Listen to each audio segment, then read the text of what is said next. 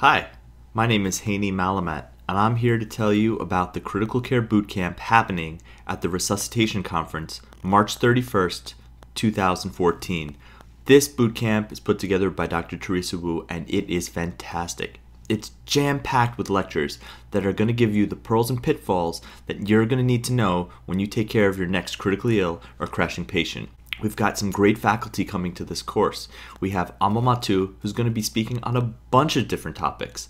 He's going to be speaking on the things that you need to know when you manage your next patient with acute cardiogenic pulmonary edema. Are you still giving morphine for those patients? Forget about it.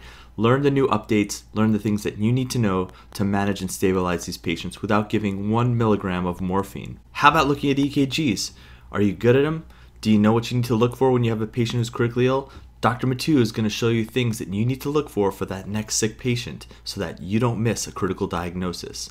And finally, Dr. Matu is going to give you 10 things that you gotta know for that crashing patient. And we're talking about things that go well beyond the ABCs and ACLS. These are must-know tips and tricks for that critically ill patient. Dr. Teresa Wu is also going to be giving a lecture on airway tips and tricks, so you gotta check that one out. And also on the program, we have Dr. Frank Lavicchio. I hope I'm pronouncing that correctly. He's going to be speaking on updates in anaphylaxis, as well as toxicology pearls for that critically ill patient.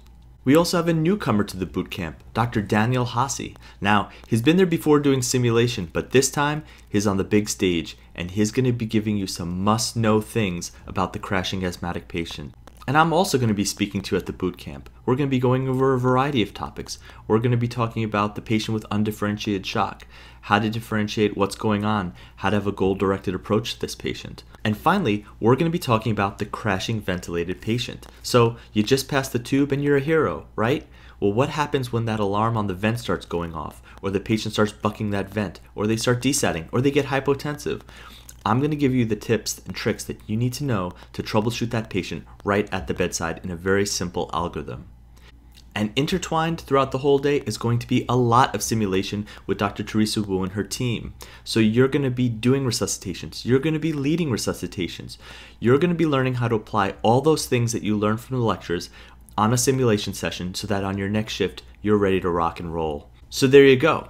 Great lectures, fantastic simulation sessions. If you're going to the resuscitation conference, you gotta go to the Critical Care Bootcamp. Go right now and sign up for it, and I'll see you in Las Vegas in March. Take care.